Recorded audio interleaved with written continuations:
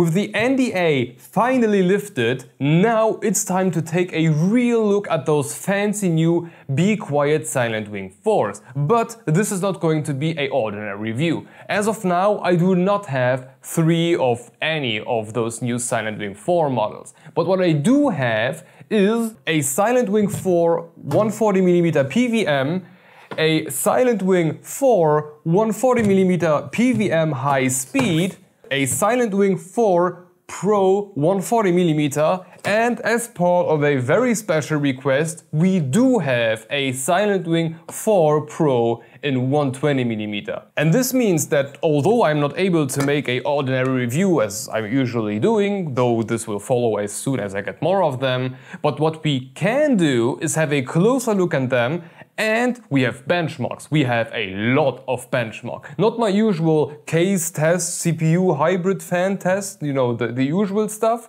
But we benchmarked the crap out of the 120mm Pro version on top of a Nokia NH-U12A heatsink and a Arctic Liquid Freezer 120mm AIO. And as those new Pro models are in fact specifically designed to enhance the Silent Wing series on top of a Radiator or like hard to get through heatsinks, this should be enough to give us a pretty clear image of how these will perform once you fully jack out the rig using only freaking Silent Wing 4s, cause they are really freaking beautiful. It's an exciting day today. Very similar to the last generation Silent Wing 3s, those new Silent Wing 4s are coming in an almost identical package with only some minor adjustments to the name and image. But inside, this is it, the new Silent Wing 4 140mm in its beautiful matte black finish. By default, a normal Silent Wing non-Pro model will come with the push-pin mounting corners pre-installed. And as the pre-release information sheet showed us before, removing them is heck of a lot easier compared to a Silent Wing 3. Instead of jamming in a flathead screwdriver and then scratching the crap out of the fan and most probably also jamming it a couple of times into your own knee, here the removal is a very easy two-step process. Step 1. Push those plastic clips in using your fingers. Step 2. Pull. Let's just say it's a heck of a lot easier and it doesn't hurt so much. It's improvement. Inside the additional accessories box, we will find the normal screw mounting clip. To install them, just position them on the edge and then press them in until you hear a quite loud click. It's actually really that easy. Oh, and of course there will also be a set of push pins and normal fan screws included in the box. For the rest, the fan turned out exactly how we expected based on the pre-release material. The wing design changed drastically to a more static pressure focused style, the shape of the outlet and inlet is round again, and then there's just black. Pure matte black beauty ready to create an amazing all black non-RGB build. But what I'm stoked about most is the 120mm Pro version. If you unravel one of those bad boys, you will not be greeted with the push-pin corners. Here you will get the fat boys, the radiator edge. Now those are the one that I will definitely always prefer. Not only do those provide the whole fan with a much better like structural integrity due to them being, you know, massive, but they also make the fan look so much better.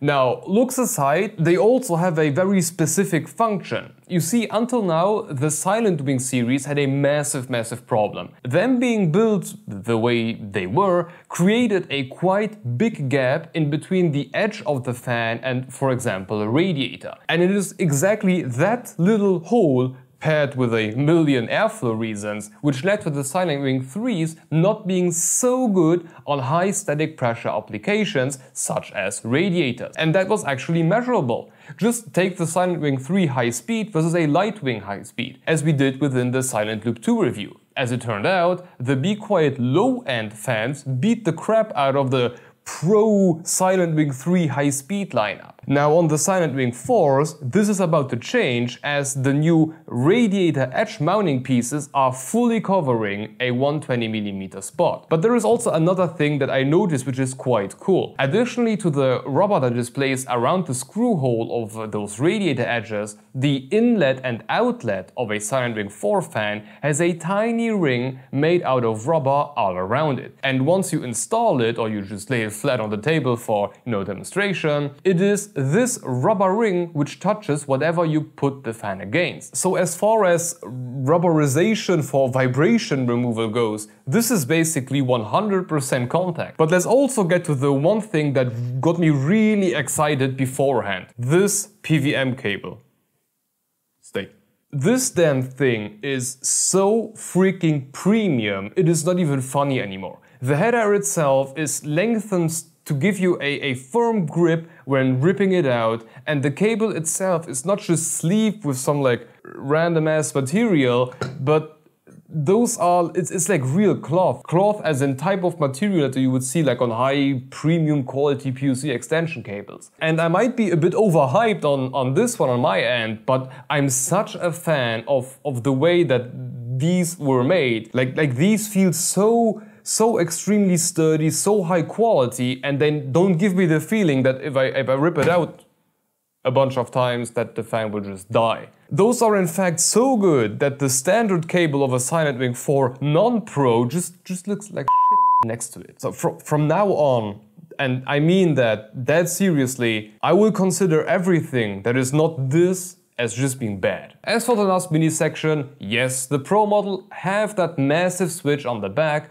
By default, a Pro will come in M mode or mid-speed mode, limited to 1600 RPM. The central option called high speed will unlock it to 2500 RPM, and the UHS or ultra high speed mode will take away the fan's crippling anxiety and unlock its full 3000 RPM. Oh, and on the 140mm version, it's 1100, 1900 and 2400 RPM respectively. Okay, with the whole hype section out of the way, I also did a ton of benchmarks. As I said in the beginning, I cannot make my standard like weird ass test yet, but I will do as soon as I'm able to do when I get more of those. But what I was able to do is test a Silent Wing 4 Pro 120, this one, on top of a Noctua NH-U12A heatsink and a Liquid Freezer 120. So basically heatsink and radiator applications. Of course we need some competition for that. So the last 2 days I basically just spent benchmarking way too many fans. But therefore we can now have a clear image of what to expect in a real world application. As for the first contestant, it made a lot of sense to just include a Silent Wing 3 120mm high speed, because,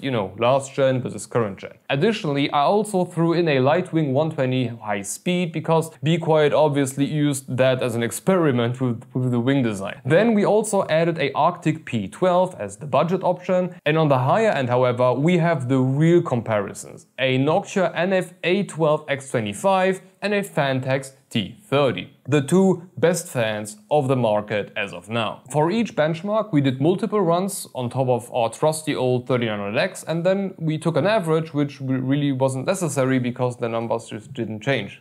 Great. Additionally, for the Fantex T30 we ran everything twice, once in 3000 RPM mode and once in 2000 RPM mode. For the new Silent Wing 4 Pros, we ran them 3 times, once in 1600 RPM, then 2500 and then 3000 RPM, just for, good measurement. So let's start with all of the fans, single one of each mind you, on top of a Noctua NH-U12A heatsink. While letting the fans spin at 100% of their max speed, we found quite a lot of surprising things.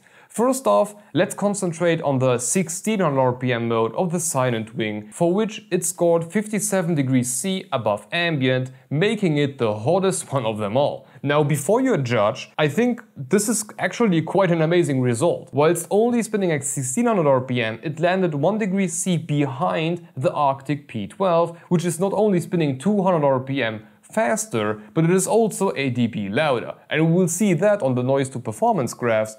But for now that's not bad. Putting the switch into high speed mode at 2500 RPM, the Silent Wing 4s climbed up the ladder and managed to keep the CPU at 52 degrees C above ambient, outperforming a Nokia NF812X25 and matching the Phanteks T30, which was spinning at 2000 RPM. Janking it up a step further to 3000 RPM, the Silentwing 4 Pro ended up at 51 degrees C above ambient, putting it just a single degree behind the Phanteks T30 at the same speed. Very interesting so far, but we really need to focus on the noise to performance graphs, as those will show us if any of those fans, or this one, actually those are not even tested, but this one, if this one was just able to pull this off by brute forcing its way up and just sounding like a Kesha. First off, this is the graph produced by only the mid-speed 1600 RPM Silentwing 4 Pro. When adding the 2500 RPM mode, we can see that there is a bit of margin of error and measuring point differences at the end of the mid-speed mode, but the line follows a clear pattern. And this is what all three modes look like combined, again following a very clear pattern, which proves that my dB meter still works, so yay! Now let's dial back a bit and get back to that comparison to the Arctic P12. I did specifically mention that one comparison because it's the closest to the Silentwing in 1600 RPM mode, and when looking at the noise to performance graph of them, we can actually see that until the P12 surpasses that 1600 RPM mark, the Silentwing 4 is actually always a tiny bit quieter, which is exactly what I have hoped for. But another very important comparison is last gen versus current gen. When comparing the Silentwing 3 high speed to the Silentwing 4 Pro, so many words. When comparing the Silentwing 3 high speed to the Silentwing 4 Pro unlocked over the whole spectrum, we can see that the new wing design is clearly the right choice. Ignoring whatever the heck this is, the Silentwing 4 managed to outperform the older model over the whole benchmark, making it clearly the better fan. And after adding the Lightwing high speed to the mix, it basically didn't change. The 4 Pros just dominated. But let's now compare them to the actual competition. For example, a Phanteks T30. When throwing in the fast and the very fast models for both fans, we found that those two are very similar. While each mode follows the exact same pattern, it is really hard to say which one is better. The T30 at 3000 RPM managed to score a degree lower, but exactly here at 3000 RPM on the Silentwing, it was quieter. And here the T30 took the first spot again, only to be outrun by the Silentwing Pro 4 here. So yeah, it's a very similar fan and almost identical like performance over the whole spectrum, and it just changes quite sometimes. It's interesting, but for a heatsink they are actually very similar. Throwing in the A12X25 into the mix reveals kind of the same thing. The T30 dominates the upper end, and the Silentwing 4 managed to take a little peek for the first spot here and there. And in case you really wanted to see it, here is the graph with every fan on it.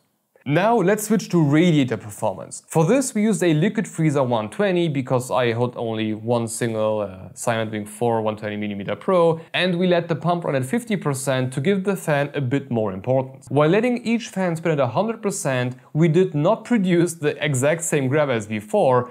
Believe me, there are differences, just not a lot of them. On top of a radiator, we found the same 1 degree C difference between a P12 and a 1600 RPM Pro 4. And the same goes for the high speeds, matching the T30 at 2500 RPM and staying 1 degree C behind the Phanteks T30 at 3000 RPM mode. It's not the same graph. Comparing the radiator performance of the Silentwing 4 Pro versus an Arctic P12 reveals that the differences become a bit smaller. However, comparing it to the last generation, the Silentwing 3 showed us how massive the step forward truly was. The Silentwing 4 beat the absolute crap out of the Silentwing 3 and the Lightwing. This was just no comparison. They dominated the whole damn thing. For the comparison to a T30 and A12X25 on the other hand, we again found the exact same pattern as before. The T30 dominated the upper end with its 1 degree C, upper hand, and the Pro 4 managed to be the first one whilst letting everything spin a bit slower. And here again, the chart combining everything. So, what did all of those charts really show us? Well, first of all, it showed that the Silentwing 4 is not just a usual annual upgrade in form of a standard revision with really very little or nothing to show for. No, this is different. This is better. But most importantly, the new Silentwing 4 Pro are now comparable to a Noctua A12X25 and Phanteks T30, making the Pro 4, based on the results that I have for now, one of the best fans available. Of course, all of my results are based on a single fan application, and there is nothing wrong with running a single fan on a heatsink or AIO. But what we do not know for now is how those will stack up once you put multiple fans behind them or next to each other. For now, I would say the T30 is a bit better on the extremes, but the Silentwing 4 Pro is ahead in areas where you would sit most of the time. Browsing, casual gaming, nothing really intensive, and the A12X25 is a bit behind both of them for radiator applications. But who knows, maybe when stacked on top of a 360 radiator, the noise-to performance ratio will drastically change, giving the Silentwing 4 Pro the first spot. I don't know, but we will know once we get more of them. Until then, we have at least these results. But okay, I guess this was it for today and our first peek and hands-on on the new Silentwing 4s. I hope that you found what you were looking for, and until we get a load of those fans and I can make my usual review, have a look at our take on the Lightwings 120mm high speed. The best 120mm Lightwings as far as I can tell. Also a big thank you to bequiet for sending these over, and I'm really stoked for the truckload cause I can't wait to make individual reviews and test how the 140mm performs in a case fan environment. This will be amazing, but we'll see about that. On a side note, we now also have channel memberships, so if you're looking for a good way to sell your soul for an RG poop emoji, that's a pretty good way to go. Additionally, you can rest assured that the income will not only keep the channel afloat, but I will also use it to pay somebody to do the next round of best radiator fans benchmarks, which I will start as soon as I have multiple Silentwing 4 Pros, cause my insurance only covers 2 work-related mental breakdowns a year. And yeah, I need somebody else's insurance. Anyway, thank you for watching and hope to see you in the next one. Bye bye.